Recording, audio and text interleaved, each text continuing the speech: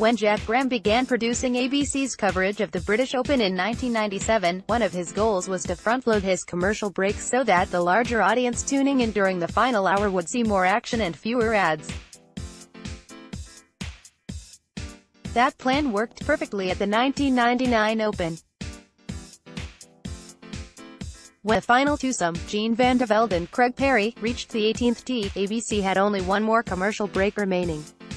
The only problem was that the tournament had been a dud, a 71-hole slog across a famously difficult course, seemingly leading to victory for a little-known professional from France.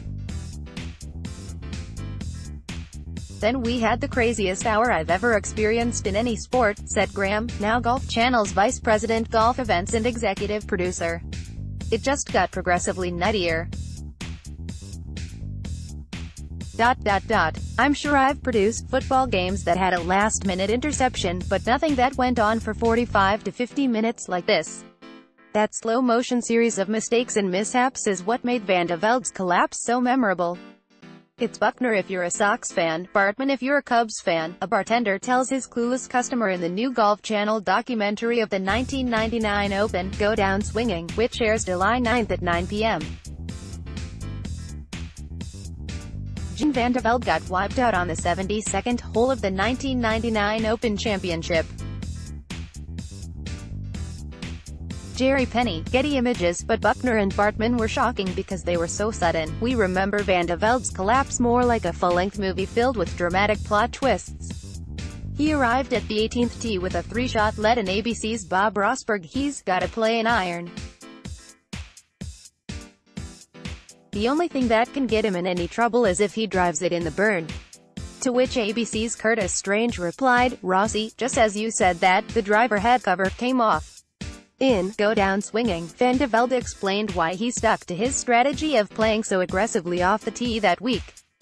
"A lot of people hit irons to try to keep it in play," Velde said.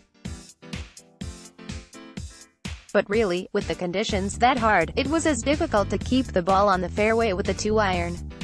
I decided to be quite aggressive and play drivers off the tee. That drive off 18, of course, sailed right, just missing the berry burn. At this moment, our feeling was, wow, we will win the Open," Velde's caddy, Christophe Angiolini, recalls in Go Down Swinging. "We all know how it played out. One had the sense that the announcers were watching a horror film, hands over their eyes, peeking through their fingers, as the story unfolded. They questioned every Velde decision. Don't hit the driver. Don't go for the green with the 2-iron. Don't try to pitch over the burn. Just chip out and hit it on the green. And for goodness sake, don't even think about trying to play a shot out of the burn." With no obligation for ABC to go to commercial break, we saw it all unfold in real time.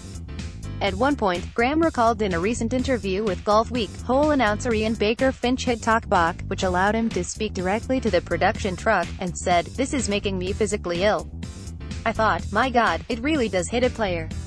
When the clock approached the top of the hour, Graham's associate director reminded him of the need to give local affiliates a station break.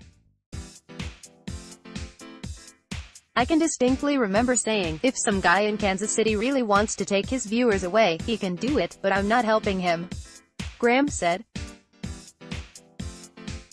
One suspects that ABC anchor Mike Tirico captured the mood of most fans watching the event. With Velde facing a 7-foot putt just to make a playoff, Tirico said, "You root against no one, you root for no one," Tirico said at the time. "But you've gotta hope that this goes in." Like any drama, the 1999 Open needed a denouement, in this case, a forgettable 3-man playoff. It was slow in starting because Velde returned to his room to change clothes. That led to Tirico's memorable quip, "He went back to the hotel to change into something more comfortable." We can laugh at that now as we watch it replayed in Go Down Swinging, but it wasn't always that way. It was tough to accept before. Angiolini says, "A long time ago, it was very stressful to watch her to talk about this story. But now, 20 years after, it's okay, GWK.